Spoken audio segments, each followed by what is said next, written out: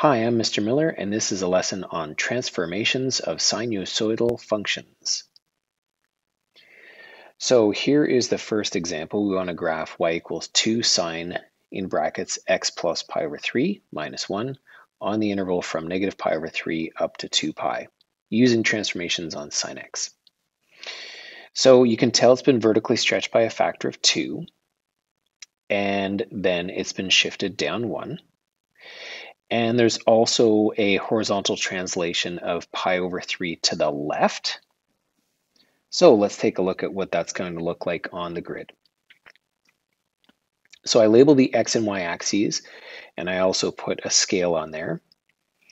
And I mark off the vertical displacement of down 1 unit, because normally there is a central horizontal line, which is the x-axis, which the sine function would go above and below, and that has been moved down 1 unit. So it's good to have that as a reference. It's kind of like the calm watermark. And so next thing I do is I use the fact that the amplitude is 2 to go 2 above that y equals -1 line, and I go 2 below it, and I make 2 more dotted lines. Now notice that these are dotted or dashed lines just to indicate they are guiding lines to help me draw the graph. They're not actually part of the graph. So from here, I recognize that since there is a shift to the left pi over 3, normally sine would start at 0, 0. Of course, we've been shifted down 1 unit, and we're also to the left pi over 3, so that's why I'm starting here at this point. And now I know that this is going to have a period of 2 pi, so I can complete one cycle going from here to just pi over 3 to the left of 2 pi, and that will complete one cycle, and I'm going to have a little bit more afterwards. So I can connect all these points together, and I can even plot a few extra points to get what the shape will look like afterwards. Now let's talk about these different things like domain, range, amplitude, period, y-intercept, phase shift, which is the horizontal shift, and also the vertical displacement with respect to y equals sine x. So for the domain, it's x can be any real number. You can use anything as input as x. The range, you'll notice that y is also a real number, but it is between -3 and +1. The amplitude of this function is 2. And the period of this function is 2 pi. The y-intercept is what you get when you substitute in x equals 0 into the equation. And so if you evaluate this, notice that using x equals 0, 0 plus pi over 3, if I take the sine of pi over 3 and multiply by 2, I would get root 3, and then taking away 1 from that, so it's root 3 minus 1.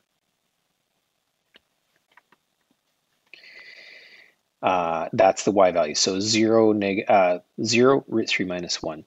And root 3 is about 1.7, so take away 1, that's about 0.7, so that's where we're crossing the y-axis.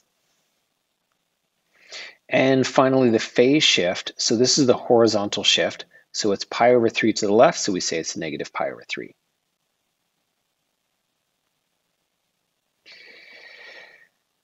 And finally, the vertical displacement. So this is down 1 unit, so it's -1. And that completes the first example. Let's take a look at example number 2. So it says to graph y equals -3 cosine pi of x minus a third plus 2 on the interval from 0 up to 2 using transformations on the graph of y equals cos pi x. So I first of all label the x and y axes, and I make a scale that's appropriate. And now let's talk about these different pieces. So first of all, the fact that there's a +2 on the end means that that is the vertical displacement. So it's up 2 units from there.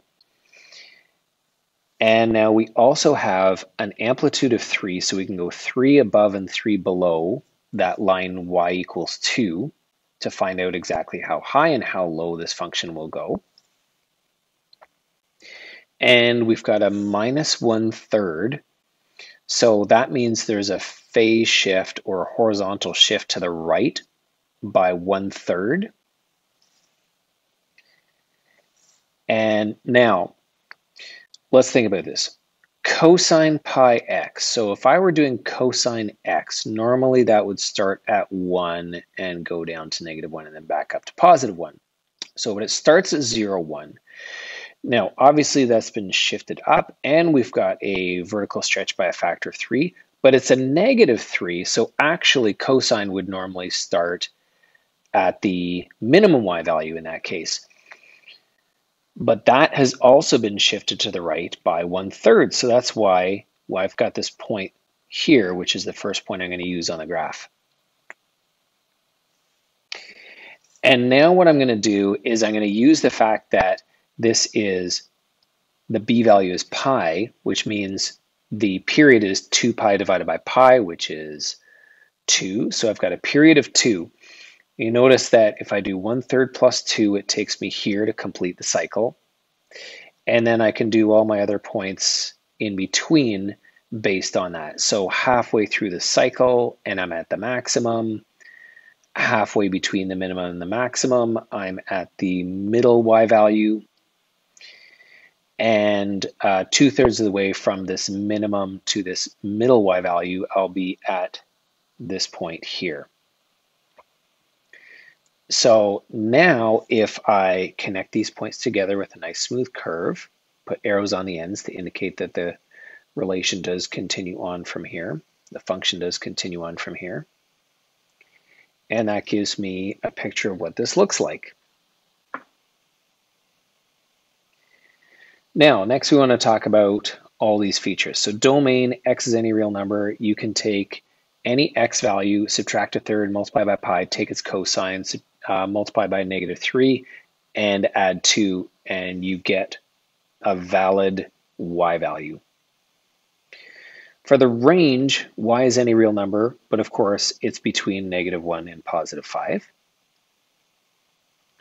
The amplitude of this function is 3. And the period is 2. The y-intercept is what you get for y when x equals 0. Now it happens to be right bang on a grid point, so it's a half. But of course you can get this by doing 0 take away 1/3, multiplying that by pi, 1/3 pi. So pi over 3, take the cosine of that, multiply by -3 and add 2, and you would find you get 0.5 or 1/2 for the y value.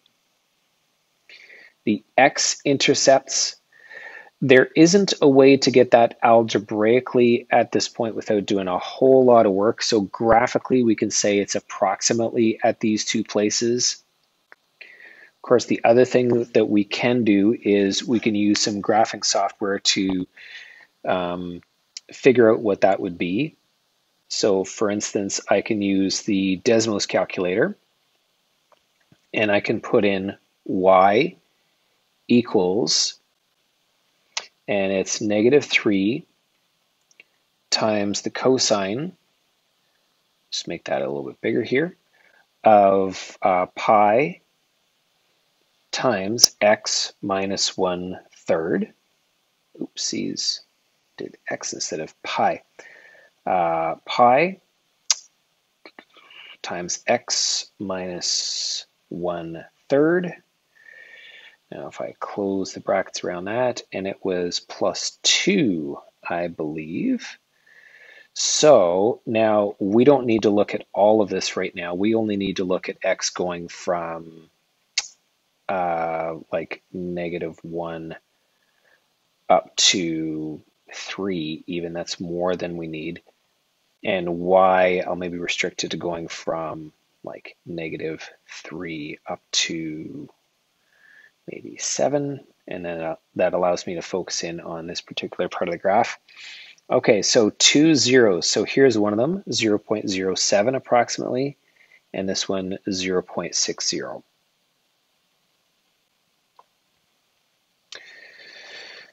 So, and you can certainly figure out what those points are just by setting this equation with a y equal to 0 and solving that equation. So that would be a little bit of a lengthy process, but you could certainly get those two x values in that way.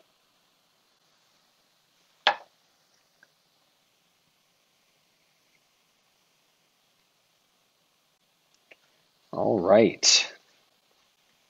So next, here is a sinusoidal graph that's been given to us, and now we have to figure out what are the coefficients, the a, the b, the c, and the d.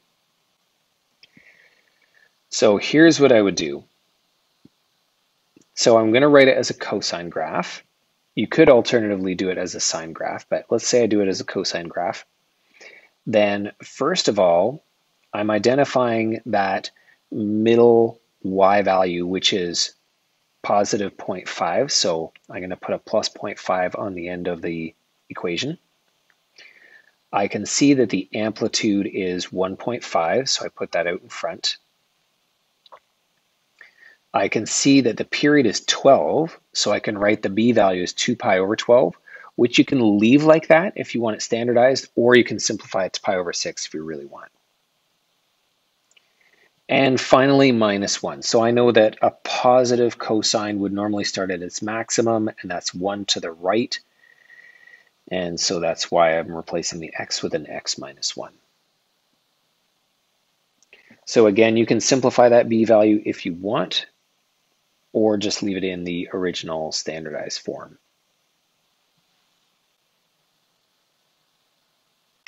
So that completes this lesson on transformations of sinusoidal functions. Hope you understood that pretty well, and thanks for watching. Have a great day.